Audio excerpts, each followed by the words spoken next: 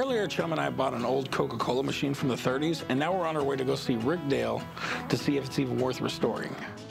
Hey! I bought this piece of crap the other day for $100. Wow. Yeah, I guess it's a little toy or something. I'm not really sure what it was, but just took a shot in the dark. Well, I tell you what, guys, this is not a toy. What you have is a 1939 Salesman Sampler. This isn't a, a Coke machine per se. What it was the salesman's briefcase. That's how Coke would sell their machines in the day.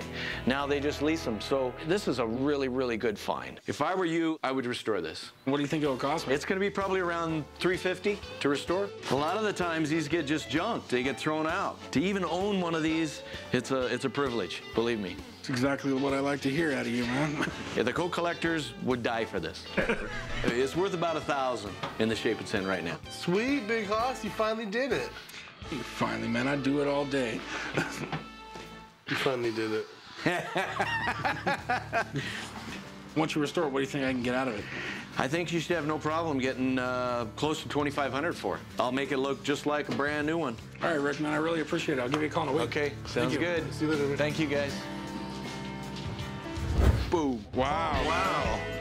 Busted my ass on that thing. Wow, man. All this lettering they had on here is all raised. They didn't decal anything, so it was really hard and tedious because it was very small. And you know how rusted it was, so what we had to do is we took and blasted it with walnuts. Like actual walnuts? Crushed walnuts, yeah, you use crushed walnuts. Wow. And what that does is when it bounces, it doesn't eat into the metal, it just takes the paint off.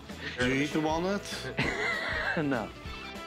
When I told you what it was worth in mint shape, I was evidently looking at an old book. Guys, your $450 investment's going to go a long ways because this right now is right around $4,500 mint. Nice.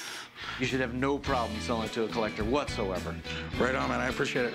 Thank you very much. Thank you very much. It's a pleasure doing business. See you later. Don't you dare drop it, Chumley. Have I ever let you down?